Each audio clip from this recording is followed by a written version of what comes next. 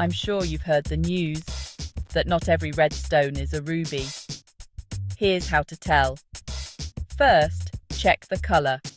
Rubies are deep red, often called pigeon's blood red. Too light? It might be a red sapphire or spinel. Next, test the hardness. Rubies score a 9 on the Mohs scale. If it scratches easily, it's not a ruby. Look for inclusions, those tiny natural formations inside the stone. Use a magnifying glass to spot them. Rubies are usually translucent to opaque. If it's too clear, it might be synthetic.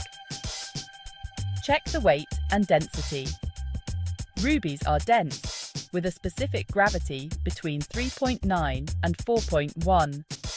And don't forget the UV test. Rubies often glow bright red